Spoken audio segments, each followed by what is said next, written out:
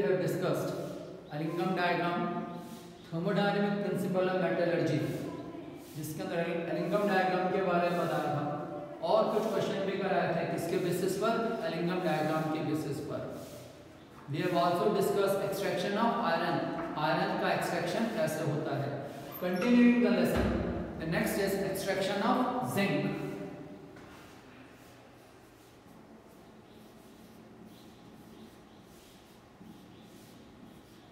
Extraction of zinc.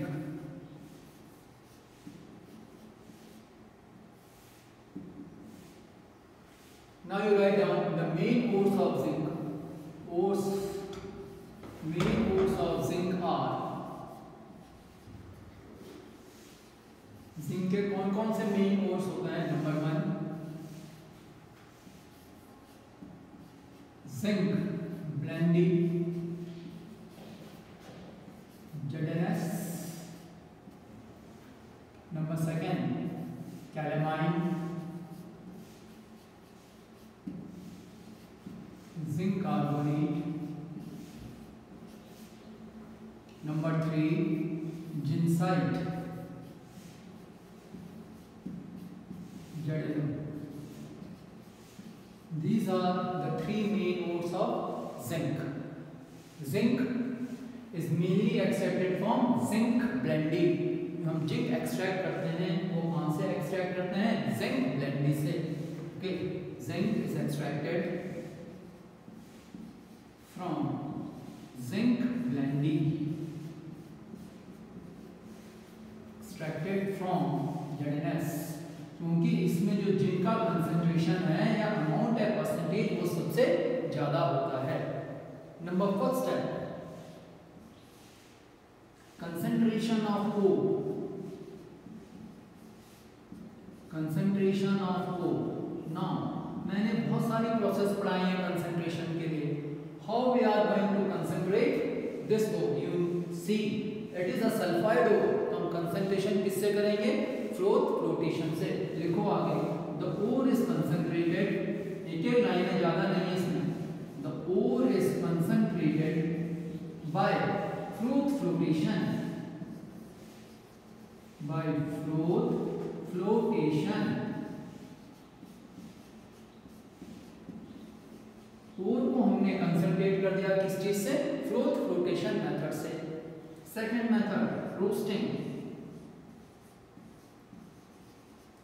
अब हम क्या करेंगे, the concentrated ore is roasted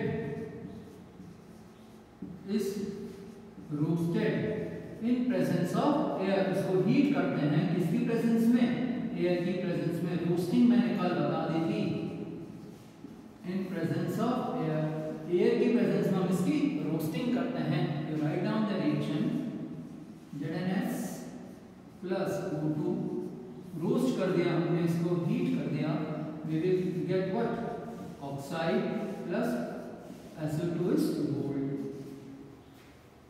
roasting हो गई और हमें अब क्या मिल गया, ऑक्साइड मिल गया। Now what is the last step, reduction. आखिरी स्टेप क्या होती है, स्मेल्टिंग, रिडक्शन। ये जो ऑक्साइड होगा, the oxide of zinc is reduced, हम इसको reduce करेंगे, is reduced by coke। हम कौन सा reducing agent यूज करेंगे, coke reducing agent यूज करते हैं। now you see this is ZnO plus C। यहाँ लिख रहा हूँ मैं above, temperature I am going to write over here 1270 kelvin, यानी इस टेम्परेचर से ऊपर हम इसका क्या करेंगे, रिडक्शन करेंगे ब्लास्ट फर्नेस में, and we will get what, हमको जिंक मिल जाएगा। CO इज गोल्ड, हमको क्या मिल गया, जिंक। तो बिल्कुल सिंपल मेथड है इसके एक्सट्रैक्शन की, जिंक। 3 ही स्टेप है, ओर को कंसंट्रेट करेंगे फ्लोटेशन से, फिर रोस्टिंग करेंगे और फिर क्या करेंगे, रिडक्शन। रिड्यूसिंग एजेंट कल मैंने तुम्हें बताया था, यहाँ पर रिड्यूसिंग एजेंट क्या है, कोक इज रिड्यूसिंग एजेंट कितने टेम्परेचर से ऊपर 1270 केल्विन से ऊपर you will get molten zinc and CO. Understood? Now next is extraction of copper. Now this is important. Extraction of copper.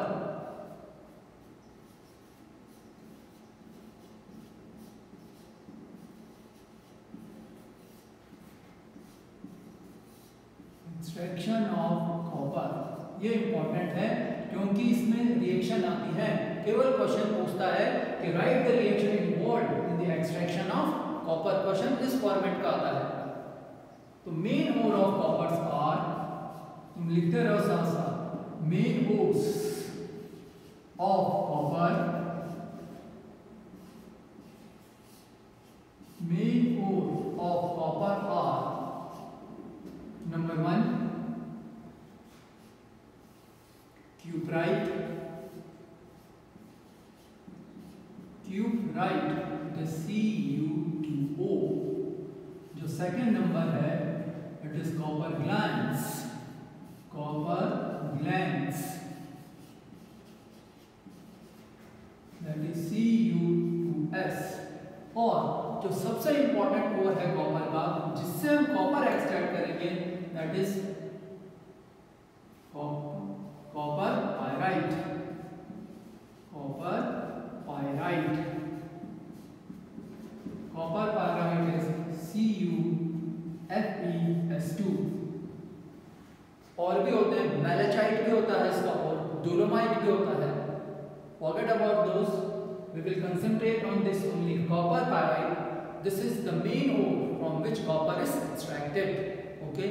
Now, what are the steps involved in its extraction? कैसे extract करेंगे? First step, concentration of ore. मैंने कहा हम किससे extract कर रहे हैं? Copper pyrite से। कैसा ओर है ये? सल्फाइड ओर है।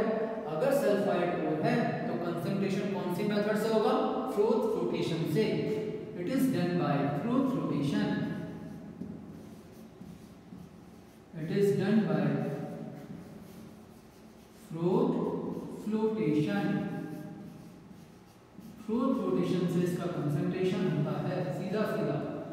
फ्रूट फ्लोटेशन करेंगे इसका कंसंट्रेशन हो जाएगा। सेकंड इज रोस्टिंग, क्योंकि सल्फाइड ओर है हमने ऑक्साइड बनाना है तो अब हम क्या करेंगे?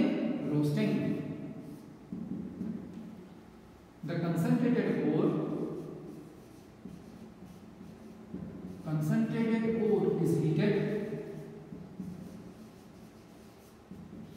is heated in a river battery furnace, heated in a furnace in presence of air.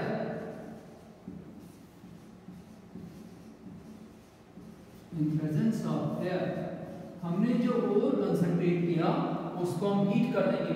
Heat this ore CuFeS2 heat कर दिया हमने इसको एयर की प्रेजेंस में फर्नेस में।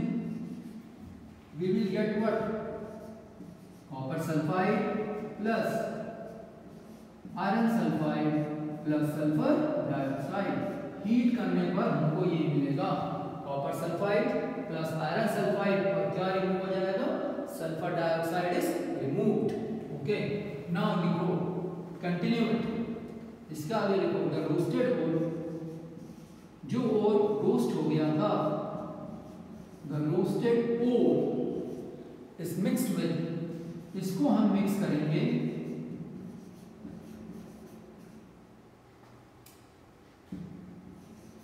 इज मिक्स्ड विद, किसके साथ मिक्स करते हैं इसको? Silica and Coke. हम इसको मिक्स करते हैं सिलिका और कोक के साथ में एंड हीटेड इन, फिर हम इसको एक फर्नेस में हीट करते हैं एंड हीटेड इन, उस फर्नेस का नाम होता है रिवर्बेटरी फर्नेस। इन रिवर्बेटरी फर्नेस जो स्टील का बना होगा, इन रिवर्बेटरी फर्नेस। और को पहले हमने रोस्ट कर दिया, रोस्टिंग के बाद में देखो हमको ये मिला है ना प्रोडक्ट, तो इस पूरे रोस्टेड ओर को हम मिक्स करेंगे सिलिका और कोक के साथ और किसमें हीट करेंगे, reverberatory furnace.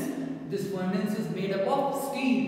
Now what are the reaction which are taking place inside this reverberatory furnace, इसके अंदर कौन कौन से रिएक्शन होती हैं। ओके, तो इसमें फर्स्ट लिखो, you write down FeS, iron sulfide get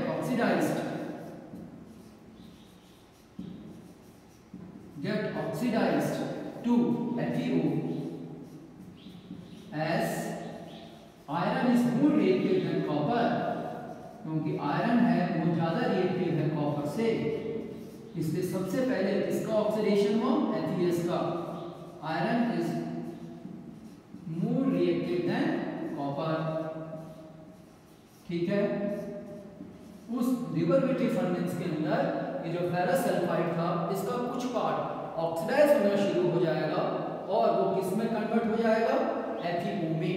now you write down the reaction FeS, it is oxidised FeO plus SO2, oxide आ गया आयरन का, इसका ऑक्सीडेशन हुआ, क्यों, क्योंकि ये ज्यादा रिएक्टिव है किस चीज से, कॉपर से। Understood. Now what is going to happen, this FeO it combines with silicon. कई फर्नेस में देखो, रिवर्बरेटरी फर्नेस में हमने सिलिका ऐड किया हुआ है, तो this silica will add as flux, कल मैंने तुम्हें बताया था फ्लक्स। नाउ ये जो आयरन है it is removed in the form of slag, ये किसके फॉर्म में रिमूव हो जाएगा, स्लैग के फॉर्म में। जो आयरन ऑक्साइड था वो कन्वर्ट हो गया किसके फॉर्म में, it is converted into form of slag. इसके नीचे लिखो, तो slag, you know what is slag, कल मैंने बताया था slag is fusible mass, slag is a fusible mass, it is lighter so it floats on the surface. Slag lighter होता है, so it floats on the surface and is collected, ये surface में float होगा और इसको collect करके अलग निकाला जाएगा। Understood? Now we will move on to next page। तो उस रिवर्बरेटरी फर्नेस के अंदर पहली रिएक्शन ये थी, FeS कन्वर्ट हो गया किसमें आ गया, स्लैग में आ गया। Now second reaction, second part, Cu2, ये भी तो बचा हुआ था फर्नेस के अंदर, reacts with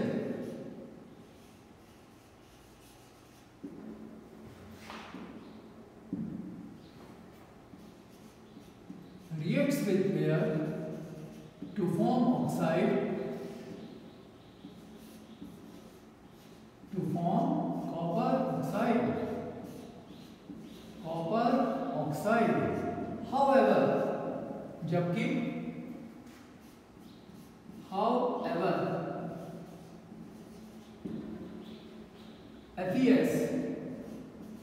FeS converts, FeS फिर क्या कर देगा, converts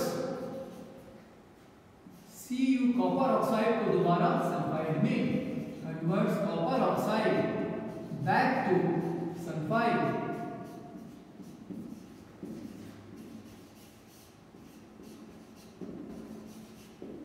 अगर रिएक्शन उस फर्नेस के अंदर क्या हो गया, इफ दिस हैज हैपेंड, ये तुम्हारा है उस फर्नेस के अंदर ये ऑक्साइड के फॉर्म में अगर कन्वर्ट हो गया था जितना भी कॉपर लिटिल बिट, देन ये ऑक्साइड के फॉर्म में नहीं रहेगा दोबारा। FeS क्या करता है इसको देखो, जो FeS वहां बचा हुआ है ये उसको फिर सल्फाइड के फॉर्म में कन्वर्ट कर देता है। Again sulphide is form plus FeO। ठीक है, अगर कॉपर सल्फाइड ऑक्सीडाइज होकर पहले तो आएगा ही नहीं, अगर आ गया तो जितना ये कॉपर ऑक्साइड बनेगा ये दोबारा FeS इसको कन्वर्ट कर देगा किस चीज में, कॉपर सल्फाइड के अंदर। अंडरस्टूड? इसके आगे लिखो, अ मोल्टन मैटी सेटल्स एट बॉटम, नीचे settles at bottom of furnace रिवर्बरेटिव furnace के बॉटम में, at bottom of furnace. Now what is this molten metal? ये कई बार एग्जाम में आया है कि what is the formula of molten metal, और अब तो तुमको मालूम है कि ऑब्जेक्टिव है तो वहां भी आ सकता है। तो मोल्टन मेटल किसका मिक्सचर होता है?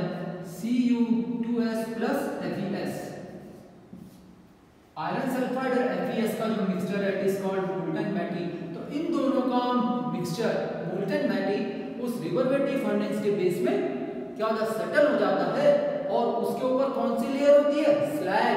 तो स्लैग तो इनसॉल्युबल मास है, वो हट जाएगा, तो केवल क्या मिल जाएगा? Molten metal. Full stop. This metal is introduced, अब हम इसको क्या करेंगे? देखो, is introduced in Bessemer converter, in Bessemer converter। इस मोल्टन मेटल को इंट्रोड्यूस किया जाता है बेसमर कन्वर्टर में। तो यहां तक तो रोस्टिंग ही चल रही थी। क्लियर? नाउ थर्ड स्टेप, तुम्हारा जो सी पार्ट है that is बेस्मेराइजेशन।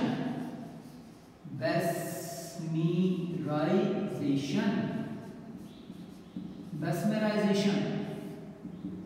Now what is besmerization?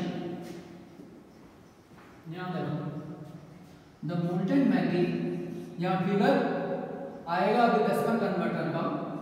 मैं तो नेक्स्ट पेज में the molten metal is introduced, इसको पास किया जाता, रखा जाता है, is introduced in Bessemer converter,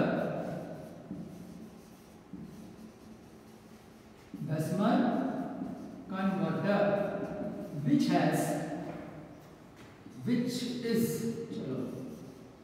is pear shaped structure। जो बेसमर कन्वर्टर है उसका स्ट्रक्चर कैसा होगा? pear shaped structure, have resting pear shaped structure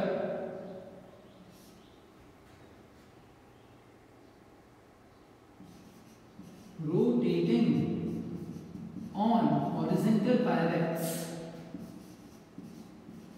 horizontal pivot, pear shaped structure rotating on horizontal pivots, full stop। A blast of hot air is blown, a blast of hot air with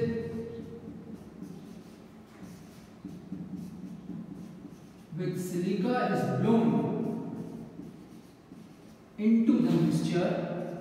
कौन सा mixture है? Molten metal. into the mixture, हम इस molten metal mixture में एक hot air blast पास करेंगे। किसके साथ?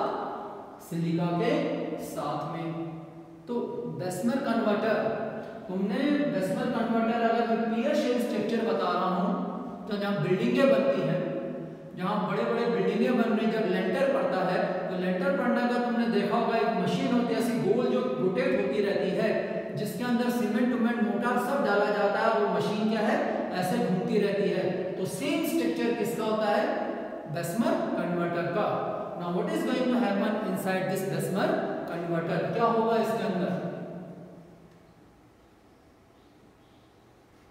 बेसमर कन्वर्टर,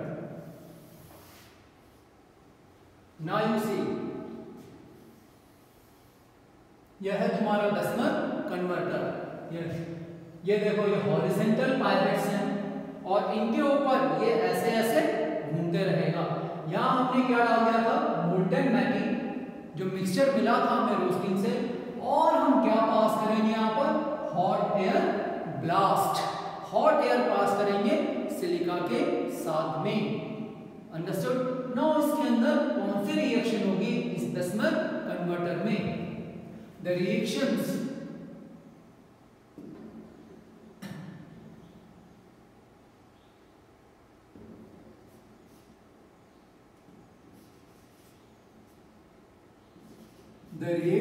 आर, कौन से रिएक्शन होती है इस बेसमर कन्वर्टर में? तुमको मालूम है जो मोल्टेन मेटी है उसमें क्या मैंने बताया था, ये जो मोल्टेन मेटी है, इस मोल्टेन मेटी का फॉर्मूला मैंने तुम्हें बताया था, it is a mixture of copper sulphide plus iron sulphide, इसका मिक्सचर है। तो सबसे पहले जो आयरन सल्फाइड है ये रिएक्ट होगा हॉट एयर से और ये कन्वर्ट हो जाएगा किस चीज में, FeO में plus SO2।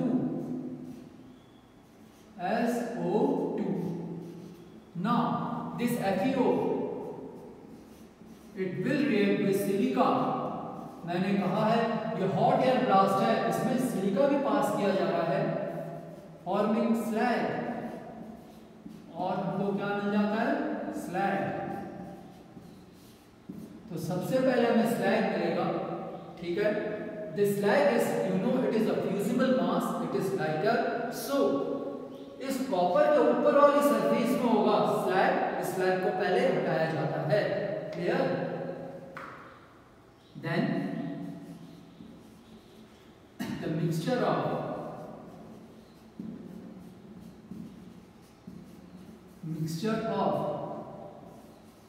cuprous sulfide and cuprous oxide present in the converter reacts with air,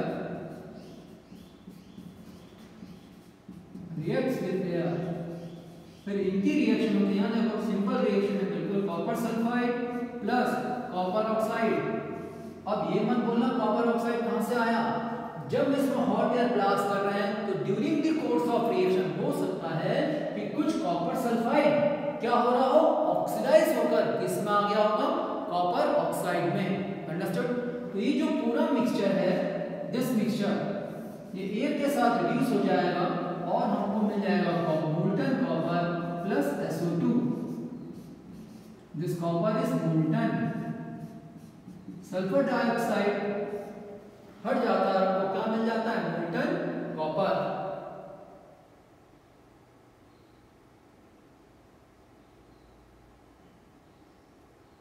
ठीक है, 2 to the 4 6 2।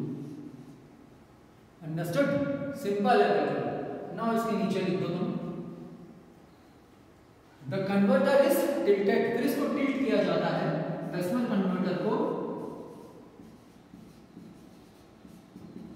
The converter is tilted and the molten copper is poured over sandbags, and the molten copper is poured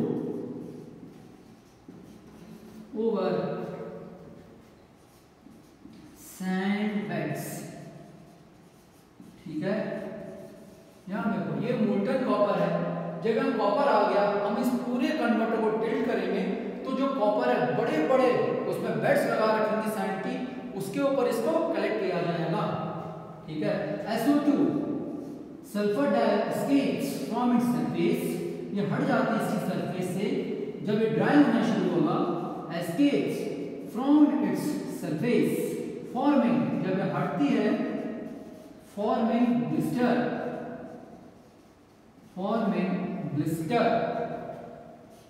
forming blisters, so it is called blister copper, it is called blister copper। हमको ऐसे मिलता है copper, हमने copper को पूरे molten copper को फैला दिया, थोड़े समय के बाद ड्राई होना शुरू होगा क्योंकि मोल्टन फॉर्म में है, तो उससे किसका इवोल्यूशन होगा, उसकी सरफेस से सल्फर डाइऑक्साइड इवॉल्व हो रही है, तो जहां पे से सल्फर डाइऑक्साइड इवॉल्व हो रही थी वहां पर पोर्स बनने लग जाते हैं, पोर्स बनने लग जाते हैं, फफोले जैसे आग के जलने से होता है, दैट इज कॉल्ड ब्लिस्टर। इसलिए जब वो कॉपर मिलेगा उस कॉपर में बीच बीच में क्या होता है, स्पेसेस होते हैं, इसलिए this copper is known as blister copper. Understood, यह है कॉपर की एक्सट्रैक्शन, यह है तुम्हारा डेसिमल कन्वर्टर, ये स्टील का बना होता है पूरा, ये हॉरिजॉन्टल पाइपेट जिसके ऊपर ये घूमता रहता है। तो ये था तुम्हारा what, extraction of copper. Understood. Now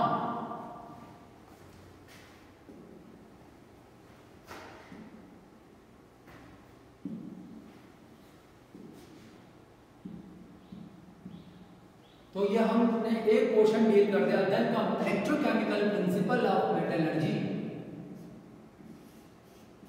electrochemical principle of metallurgy.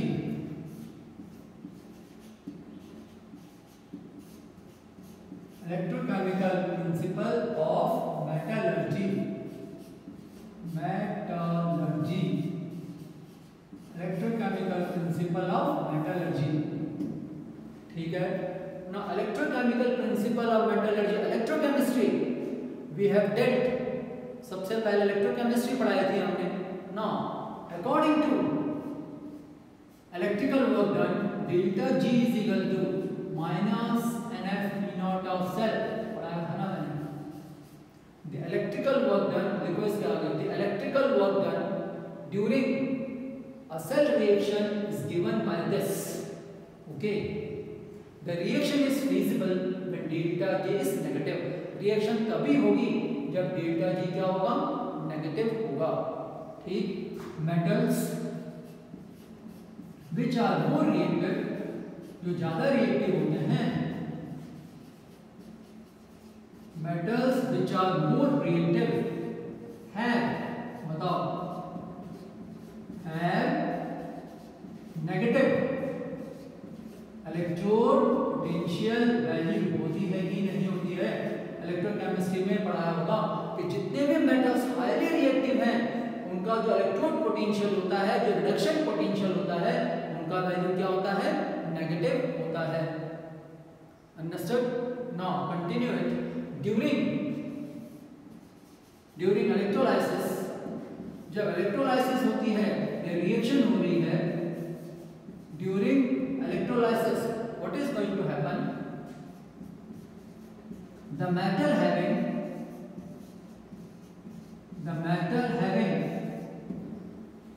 Less value of electrode potential, less value of electrode potential goes into the solution, वो solution में चला जाएगा, goes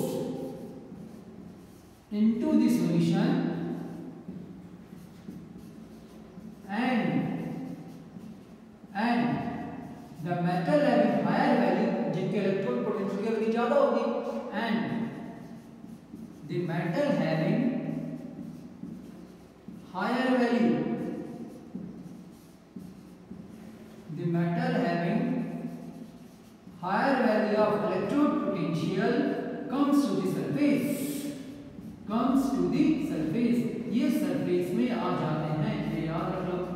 ड्यूरिंग इलेक्ट्रोलाइसिस जब सॉल्यूशन के अंदर रिएक्शन हो रही है तो जिन मेटल का इलेक्ट्रोड पोटेंशियल का वैल्यू कम है वो तो सॉल्यूशन में मिक्स हो जाएंगे, और जिनका ज्यादा है वो कहाँ जाएंगे, सरफेस में आ जाएंगे। Suppose if I am writing a reaction, यहाँ देखो Fe+2 plus 2 electron give Fe. Okay, its electrode potential is -0.44 volt। दूसरी रिएक्शन में लिख रहा हूं Cu+2 plus copper gives Cu, और इसके इलेक्ट्रोड पोटेंशियल का वैल्यू है +0.34 वोल्ट। ठीक है ना। व्हाट इज, हमने इनको मिक्स कर दिया था सॉल्यूशन के अंदर। Now what is going to happen, ये ऊपर लिखा रखा है मैंने, means what will happen, this Fe+2 ion, यहां देखो इसका इलेक्ट्रोड पोटेंशियल कम है, ये सॉल्यूशन में मिक्सअप हो जाता है क्योंकि इसकी रिएक्टिविटी ज्यादा है, किससे, कॉपर से, और कॉपर क्या आ जाएगा, सॉल्यूशन में आ जाएगा। Hence what is going to happen, Fe+2 ion +2 ion goes into solution, क्योंकि ये ज्यादा रिएक्टिव है, goes into solution and Cu+2 ion comes to the surface of solution, ये सरफेस में आना शुरू हो जाएगा, comes to the surface of solution। ये मैंने एग्जांपल बता दिया,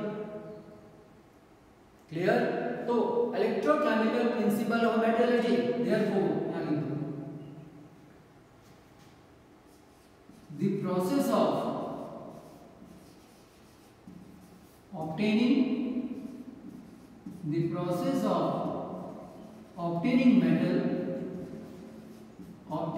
metal by electrolysis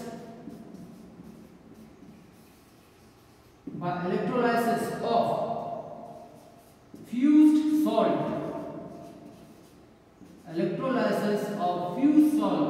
of metal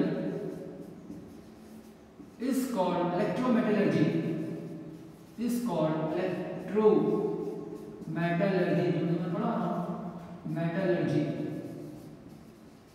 ठीक है, तो ये इलेक्ट्रोमेटलर्जी थी। हमने मेटल को एक्सट्रैक्ट करना है, कहां से एक्सट्रैक्ट करना है? उनके सॉल्ट से। तो हम क्या करेंगे? इलेक्ट्रोलाइसिस करते हैं। तो इलेक्ट्रोलाइसिस से हमको क्या मिल जाएगा? मेटल मिल जाता है। This is called electrometallurgy.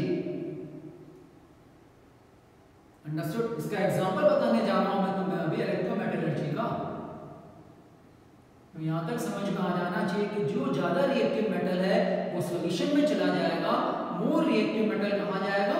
Surface में आ जाएगा। और रिएक्शन जो इलेक्ट्रोलाइसिस रिएक्शन या इलेक्ट्रोकेमिकल रिएक्शन फिजिबल कब है? जब डेल्टा जी का वैल्यू क्या होगा? नेगेटिव होता है। अंडरस्टूड? ना एग्जांपल पढ़ेंगे हम इसका।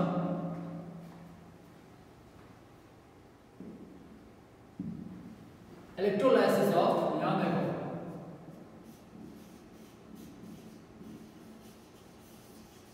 इलेक्ट्रोलाइसिस ऑफ एल्यूमिना,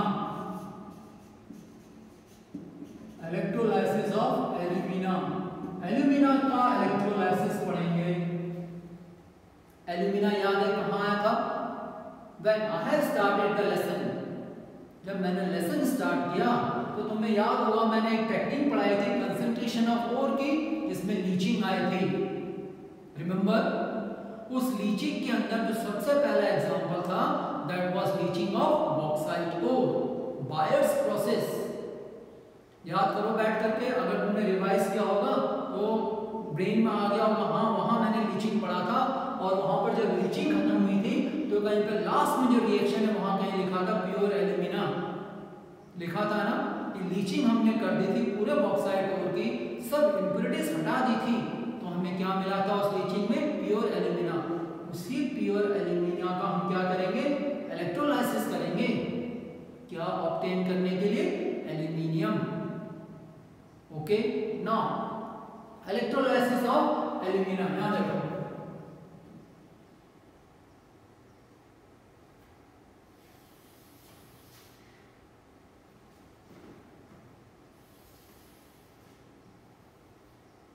यह है diagram.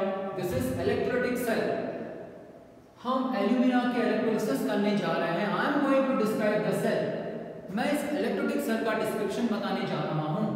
Now this cell consist of iron tank. ये किसका बना हुआ है? यहां पर लिखा हुआ है it is made up of iron tank. ये आयरन टैंक है, it is made up of iron tank. पहली बात, इस सेल के अंदर ये जो अंदर का लेयर है carbon lining act as cathode. पूरी carbon lining will act as cathode. ये क्या चीज है? Carbon rod. This carbon rod act as anode. Anode क्या होगा? कार्बन रॉड होगा। इलेक्ट्रोलाइट सेल के अंदर देखो लिखा हुआ है this is alumina, Al2O3, you know it is alumina। Electrolyte ये है, it is mixed with Na3Al6। और हम इसको किसके साथ मिक्स करते हैं? Cryolite. Okay, now I am writing over here alumina. Description लिखने की जरूरत नहीं है सेल की। Alumina is mixed with cryolite,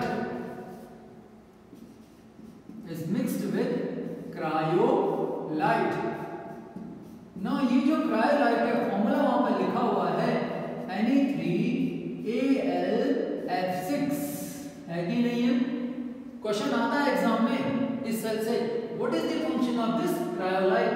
भाई क्रायोलाइट क्यों डाला गया इस इलेक्ट्रोलाइटिक सेल के अंदर? सर्किट कंप्लीट हो रखा है, एनोड और कैथोड को हमने इलेक्ट्रिक चार्ज से कनेक्ट कर दिया। Clear? Now can you answer my question? What is the function of cryolite? Function लिखो ऑफ क्रायोलाइट। क्यों डाला जाता है ये? Function of cryolite Na3Cl6।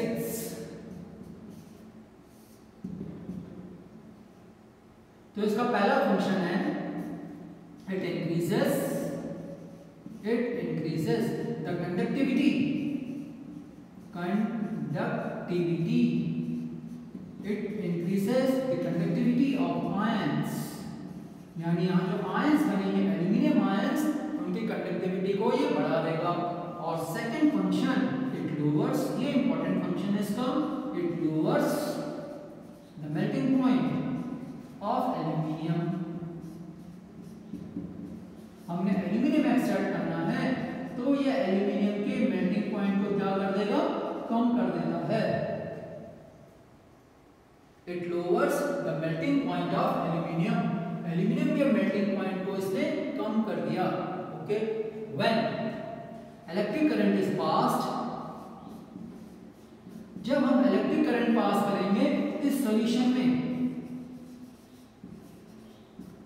when electric current is passed in electrolyte, क्या होगा? what is going to happen? बताओ।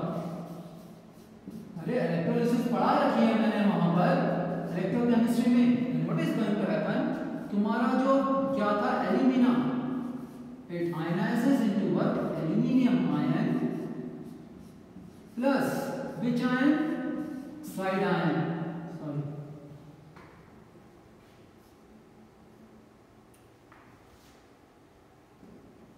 Plus oxide ion.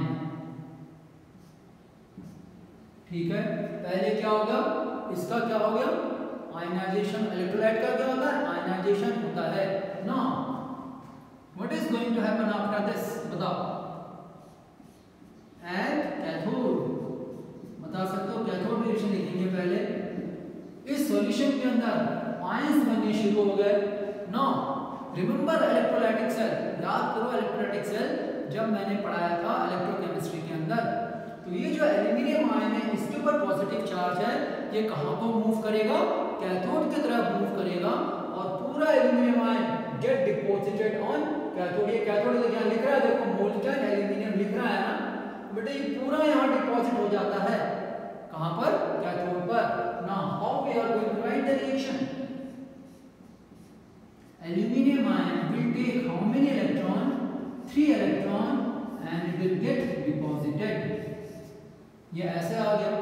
Now what happens at the next तुम्हारा बचा हुआ anode? What happens at anode? बोलो, एनोड बता सकते हो? इस सेल के अंदर ऑक्साइड आयन है, ये ऑक्साइड आयन कहाँ जाएगा? ये तुम्हारा एनोड है, ये कहाँ जाएगा? It will migrate toward anode. और anode is made up of carbon. इसका बना हुआ है कार्बन का। We can write this oxide O negative, it goes to this plus 2 electron, ये इलेक्ट्रॉन लूज कर रहा है। एनोड किसका बना हुआ है? कार्बन का बना हुआ है। Carbon reacts with this O2 forming CO2, यानी CO2 का इवोल्यूशन होता है एनोड पर। तो what is इवोल्व्ड at anode? Carbon dioxide. ये जो ऑक्साइड आयन है ये पूरा यहां आने लगा। वहां पर एनोड पर। Anode is made up of carbon, so oxide ion is इवोल्व्ड in the form of O2। किसके फॉर्म में इवॉल्व होगा? CO2 के फॉर्म में। इसके आगे लिखो, कंटिन्यू ओवर हियर।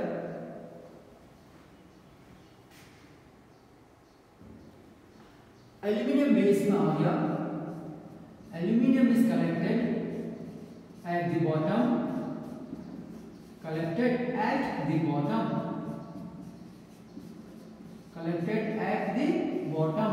यहाँ देखो इस पूरे सेल के सबसे नीचे वाले पोर्शन पर हमको क्या मिल रहा है? एल्यूमिनियम। और यह है आउटलेट, यहाँ से एल्यूमिनियम बाहर निकल जाएगा। Okay, collected at the bottom, full stop। The carbon rods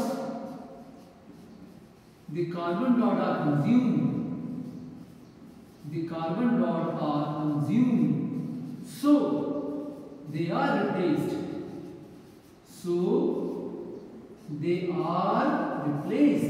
इनको रिप्लेस करना पड़ जाता है during the reaction. replaced during reaction. अगर मैं तुम्हें जनरली पूछ लूं मैंने statement why I have written this statement, क्या जरूरत पड़ गई इसको लिखने की? ये कार्बन डॉट है, ये खत्म हो जा रहे हैं जब रिएक्शन हो रही थी। वाई देखो रिएक्शन रिटन ओवर हियर, ये एनोड किससे रिएक्ट कर रहा है? ऑक्सीजन से, और ये पूरा का पूरा ये कार्बन प्लस ऑक्सीजन क्या इवोल्यूशन हो रहा है? CO2 का इवोल्यूशन हो जा रहा है। तो जब रिएक्शन हो रही है तो हमें इन कार्बन डॉट को क्या करना पड़ता है? रिप्लेस करना पड़ता है। अंडरस्टूड? ये तुम्हारा एग्जांपल था, क्या चीज? Electrolysis, electrochemical principle of metallurgy, उसका एक बेसिक स्पेसिफिक एग्जांपल है। ये क्वेश्चन ऐसे आएगा, डिस्क्राइब इलेक्ट्रोलाइसिस ऑफ एल्यूमिना। वैसे मेन तुम्हारा जो क्वेश्चन इसमें से है वो मैंने यहाँ कहीं लिखा हुआ है, function of cryolite. Maximum cases में यही आता है एग्जाम में कि क्रायोलाइट का फंक्शन क्या है। क्लियर हो गया ना? Understood? Now let us move ahead.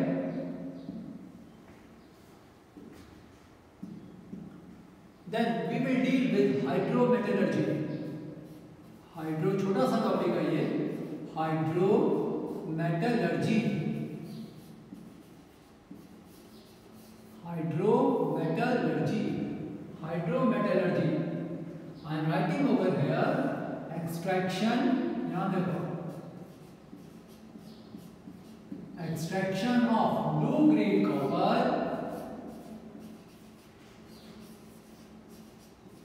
low grade copper from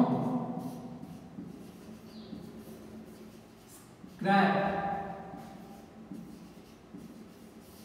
from scrap। scrap जानते हो ना, कूड़ा कबाड़, that is called scrap। उस scrap से हमने क्या एक्सट्रैक्ट करना है? कॉपर जो हमको मिलता है, उस कॉपर की जो क्वालिटी है वो हाई क्वालिटी का कॉपर नहीं होता, it is of low quality. Now उस स्क्रैप से हम कॉपर कैसे एक्सट्रैक्ट करते हैं?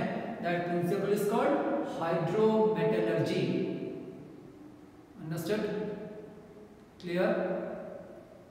Now how we will extract copper from this? कैसे एक्सट्रैक्ट करेंगे? यहां देखो, यू राइट डाउन, देखो उसका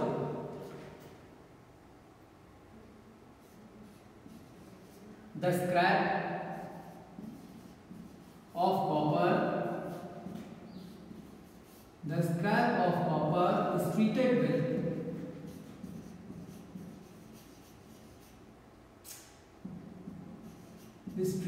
with acid solution, is treated with acid solution or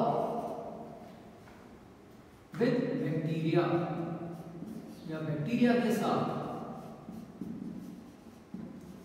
जो कॉपर का स्क्रैप है, स्क्रैप जानते हो ना, कूड़ा कबाड़, उसको उठा करके हम किस में डालेंगे? एसिड सॉल्यूशन में डाल देंगे। Full stop. Copper goes into this solution, ये सॉल्यूशन में आ जाएगा, गोज इनटू द सॉल्यूशन, ये सॉल्यूशन में आ गया एसिड के, गोज इनटू द सॉल्यूशन। ठीक है, I am going to right the reaction. याद रखो, कॉपर ये तुम्हारा स्क्रैप से आया कॉपर, इसको हमने किससे ट्रीट किया था? H आयन से। H आयन से मींस एसिड से, तो ये कॉपर सॉल्यूशन में आ गया in the form of copper ion, ठीक, प्लस वाटर। ये सॉल्यूशन में आ गया इसके फॉर्म में इन प्रेजेंस ऑफ एयर। यहां पे लिख दूंगा मैं 2H ion plus half O2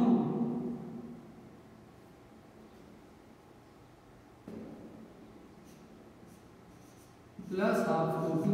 reaction is taking place. तो सबसे पहले हमने स्क्रैप को उठा करके एसिड सॉल्यूशन में डाल दिया एयर की प्रेजेंस में, पूरा कॉपर किस चीज में आ गया? सॉल्यूशन में आ जाएगा in the form of copper ion. Okay, now अब हम क्या करेंगे? The solution containing copper ion,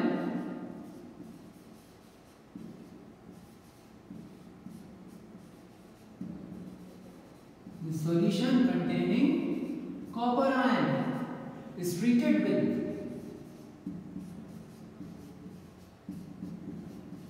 treated with iron scrap, लोहे का गंदा जो मटेरियल है आयरन स्क्रैप, और विद हाइड्रोजन गैस, या हम इसमें क्या पास करेंगे, विद हाइड्रोजन गैस, ठीक है। देन यानी ये जो तुम्हारा सॉल्यूशन था, इस सॉल्यूशन में क्या उठा के डाल देंगे, आयरन स्क्रैप, आयरन के छोटे छोटे टुकड़े कूड़े कबाड़ से उठाकर उसमें डाल देंगे, नहीं तो क्या पास करेंगे, hydrogen gas. Then what is going to happen, क्या हो जाएगा, यहां देखो रिएक्शन लिख रहा हूं मैं पहले, कॉपर आयन ये सॉल्यूशन में था, प्लस आयरन ये कहां से आया, स्क्रैप आया कि नहीं आया, हमने उठा करके डाला, क्या मिलेगा हमको, we will obtain copper plus Fe+2, Fe+2। Either this reaction is taking place, और दूसरी रिएक्शन है अगर हम इसमें हाइड्रोजन गैस पास कर रहे हैं तो plus H2 gas, still we will get copper plus 2H ions, मिल गया हमको कॉपर स्क्रैप से, ठीक है। इसके नीचे लिखेंगे E0 इलेक्ट्रोड पोटेंशियल Fe+2, यहां देखो Fe+2 is equal to -0.44 volt and E0 ये तुम्हें पता होगा hydrogen ion H positive ion is equal to how much, 0.0 volt, यही होता है ना इलेक्ट्रोकेमिस्ट्री, याद है, ये होता है। कंटिन्यू करो, नेक्स्ट पेज पर कंटिन्यू करेंगे।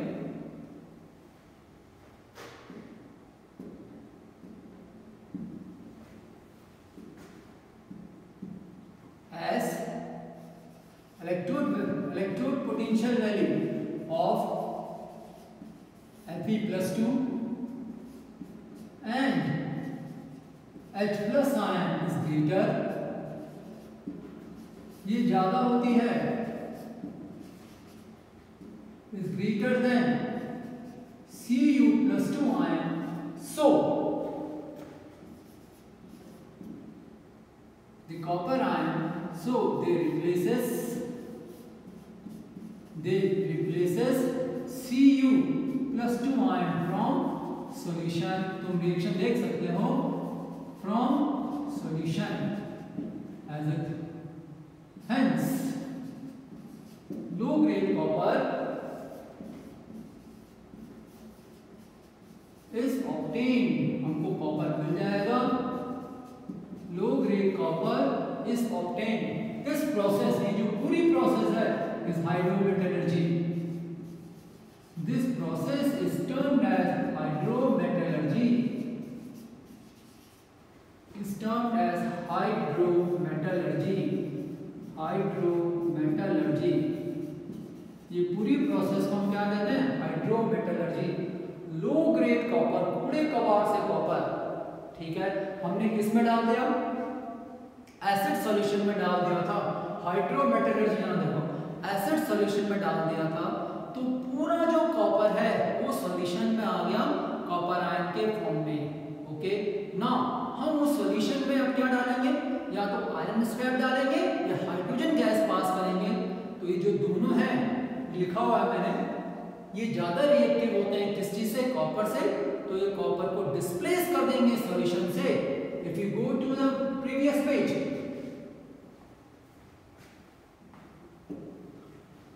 यहां देखो ये है रिएक्शन, Fe+2 H आयन का इलेक्ट्रोड पोटेंशियल ज्यादा है, तो ये ज्यादा रिएक्टिव है किस चीज से, कॉपर से, तो ये कॉपर आयन को डिस्प्लेस कर देगा सॉल्यूशन से, और हमको क्या मिल जाएगा, we will get low grade copper, और हमको क्या मिलेगा, लो ग्रेड कॉपर।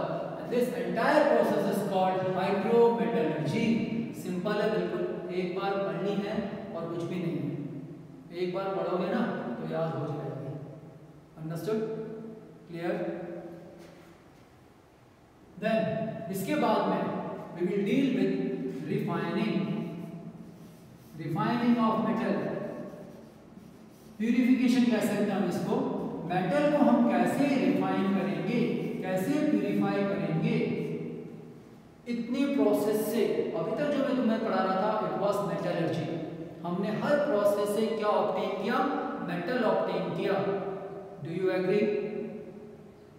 किया कि नहीं किया? पर हमें जो मेटल मिला still that metal is having impurity. हो सकता है उस मेटल के अंदर अभी भी क्या मौजूद हो, इम्प्योरिटी प्रेजेंट है। तो हमें जो मेटल चाहिए इट शुड बी 100% प्योर, यानी 99.9%, 99% से ऊपर मेटल हमको प्योर स्टेट में चाहिए। पर जो हमें मेटल मिला इन सब प्रोसेस से, हो सकता है it is containing still a little amount of impurities, थोड़ी बहुत इम्प्योरिटीज हैं। तो प्योर मेटल ऑब्टेन करने के लिए जो लास्ट स्टेप है मेटलर्जी की, दैट इज रिफाइनिंग। क्या कहते हैं इसको? रिफाइनिंग कहते हैं। क्लियर? तो रिफाइनिंग के अंदर हमने बहुत सारी टेक्निक पढ़नी है। Clear? Now let us discuss one by one. जो इंपॉर्टेंट है मैं तुमको बता दूंगा कि which one is more important exam point के व्यू से, कि एग्जाम में कौन सा आता है। ठीक है? तो रिफाइनिंग के अंदर जो फर्स्ट टेक्निक है दैट इज स्टीम डिस्टिलेशन। ये सब छोटे छोटे टॉपिक हैं। Steam distillation,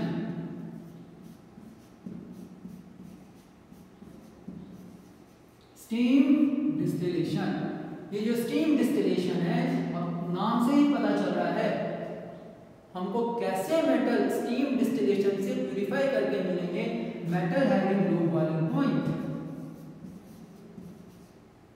metal having low boiling point are refined या प्यूरिफाइड स्टीम डिस्टिलेशन। जिनका बॉइलिंग पॉइंट कम है हम उनको प्यूरिफाई करते हैं स्टीम डिस्टिलेशन से। एग्जांपल में लिख देता हूं यहां पर, suppose zinc metal, mercury metal etcetera. अगर हमने इनको प्योर स्टेट में ऑब्टेन करना है हमको क्या करना पड़ेगा? Steam distillation. Clear? Write down, लिखो, दो लाइन है। द इम्प्योर मेटल, जो इम्प्योर मेटल है is heated in iron retort, एक आयरन कंटेनर में heated in an iron retort. Container का नाम है जिसमें इसको हीट किया जाता है। इम्प्योर मेटल को is heated in an iron retort and the steam is condensed. जो वेपर बनेगा इज कंडेंस्ड। वेपर को हम क्या करेंगे? कंडेंस कर देते हैं। The condensed vapour contains pure metal. इस कंडेंस्ड वेपर में हमको क्या मिलेगा? Condensed vapour, the condensed vapour है प्योर मेटल, है प्योर मेटल। डिस्टिलेशन तुम्हें याद होना चाहिए। एक आयरन रिटॉर्ट लेंगे, ऊपर कंडेंसर लगा है, हमने हीट करना शुरू कर दिया। तो यहाँ लिखा हुआ ऑलरेडी मेटल का बॉइलिंग पॉइंट कम है, तो पहले मेटल किस स्टेट में आ जाएगा? स्टीम फॉर्म में आ जाएगा। उसके बाद वो जो वेपर्स है उन वेपर को साइड से क्या किया जाएगा? कंडेंस कर दिया जाएगा और हमको क्या मिल जाएगा? Pure metal. क्लियर? तो ये तो सिंपल टेक्निक है बिल्कुल, steam distillation. Understood? Now next is liquation. जो सेकंड तुम्हारा प्यूरिफिकेशन का टेक्निक है लिक्वेशन। लिक्वेशन, नाउ लिक्वेशन उनके लिए यूज होती है metal having low melting point, metal having low melting point. Liquation technique वहां यूज होगी उस मेटल को प्यूरिफाई करने के काम आएगा जिसका मेल्टिंग पॉइंट कम होगा। एग्जांपल कौन कौन से metal? Bismuth, Bi, bismuth, tin, lead etcetera. याद रखो, ये है एग्जांपल। अगर हमें इन मेटल को रिफाइन करना है, प्यूरिफाई करना है, हमको क्या यूज करना पड़ेगा? लिक्वेशन। क्या होता है लिक्वेशन? What is liquation? कुछ भी नहीं है, यहां देखो सिंपल सा रहेगा।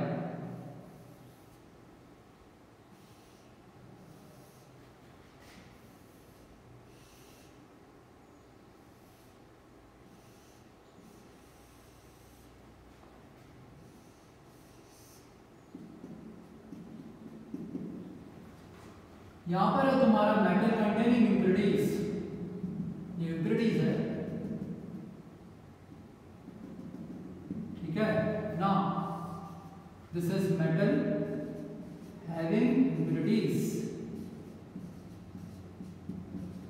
मेटल हैविंग इम्प्योरिटीज, इम्प्योरिटीज, ठीक है। मेटल हैविंग इम्प्योरिटीज, इसको हम क्या करते हैं, इट इज हीटेड, इसको हम क्या करेंगे, हीट करना शुरू कर रहे हैं, हीट। दिस इज स्लोपिंग अर्थ, ये जो मैंने डायग्राम बना रखा है, sloping earth, HEARTH, sloping earth. The metal containing impurities is heated over a sloping earth. You write down, the metal containing impurities is heated over a sloping earth. Sloping earth के ऊपर हम इसको heat करेंगे। Now, what is going to happen? The metal have low melting point. The metal have low melting point, so it start melting. ये melt होना शुरू हो जाएगा, it start melting and we obtain pure metal, ठीक है। हमने इस impure metal को हीट करना शुरू कर दिया, इसका मेल्टिंग पॉइंट कम है, तो सबसे पहले मेल्ट कौन होगा, मेटल मेल्ट होगा, और मेटल मेल्ट होकर के यहाँ कलेक्ट हो जाएगा, लीविंग बिहाइंड द इम्प्योरिटीज, जो इम्प्योरिटीज है यहीं छूट जाएंगी स्लोपिंग अर्थ के ऊपर। Understood? The metal having impurities is heated on a sloping earth. The metal have low melting point, so it flows down the earth and is collected. The impurities are left on sloping earth. इस sloping earth के ऊपर केवल क्या बच जाएंगे, impurities बच जाती हैं। अंडरस्टूड? ये बहुत सिंपल टेक्निक था। Number third you are familiar, 10th में मैंने डिस्कस किया था electrolytic refining, electrolytic refining,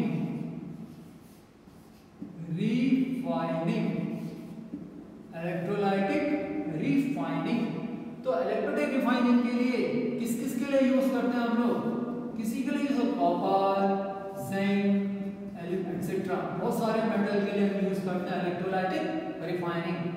you are familiar with this term, ये तो बताने की जरूरत नहीं थी मेरे को, जानते हो ना what is the electrolytic refining. बताओ, ये तुम्हारा इलेक्ट्रोलाइटिक सेल, इस सेल के अंदर this is anode, this is cathode,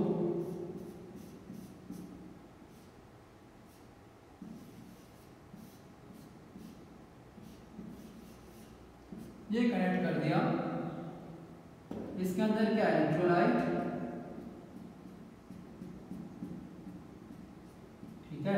ये क्या था तुम्हारा cathode, pure metal, pure metal cathode होगा, इम्प्योर मेटल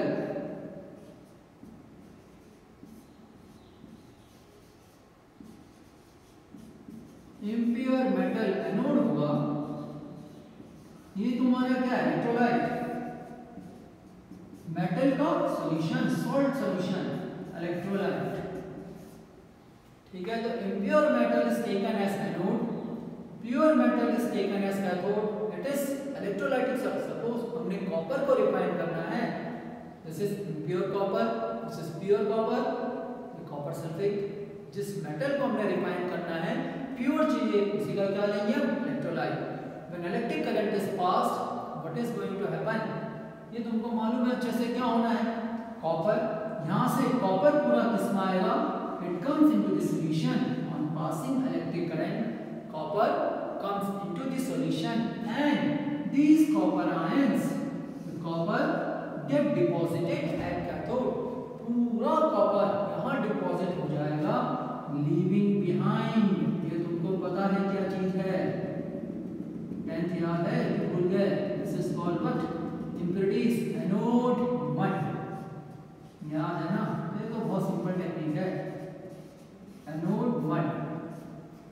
तो इम्प्योर मेटल में जो भी इम्प्योरिटीज थी वो सब यहाँ छूट जाती है in the form of anode mud, और पूरा प्योर मेटल कहाँ डिपॉजिट हो जाता है, कैथोड पर। ये सिंपलेस्ट टेक्निक इलेक्ट्रोलिटिक रिफाइनिंग। हमसे जो यहाँ से जो मेटल मिलेगा इट इज 100%, नहीं तो 99% से ऊपर तो क्या है, प्योर है। Once again, during electrolytic refining impure metal is taken as anode, pure metal is taken as cathode. An electrolyte solution is used, an electric current is passed, the pure metal get deposited over cathode, leaving behind the impurities at anode. Those impurities are called anode mud. उन impurities को हम क्या कहते हैं, anode mud. Understood? तो ये 3 technique मैंने बता दी। Now tomorrow we will continue this, इसके आगे कंटिन्यू करेंगे। जो इम्पोर्टेंट मेथड है रिफाइनिंग की, कल मैं डील करूंगा जोन रिफाइनिंग, जो एग्जाम में पूछी जाती है, एंड वैन आर्कल मेथड। इस चैप्टर के अंदर 2 ही टॉपिक बचे हुए हैं, फॉलोड बाय क्रोमेटोग्राफी। क्रोमेटोग्राफी तो छोटा सा टॉपिक है, we will discuss it tomorrow. Okay, तो जो कुछ आज पढ़ाया यू गो थ्रू इट, अच्छे से रिवाइज करो इसको, क्योंकि थ्योरी है और रिएक्शंस ही रिएक्शंस हैं। Okay, that's all for today. Thank you.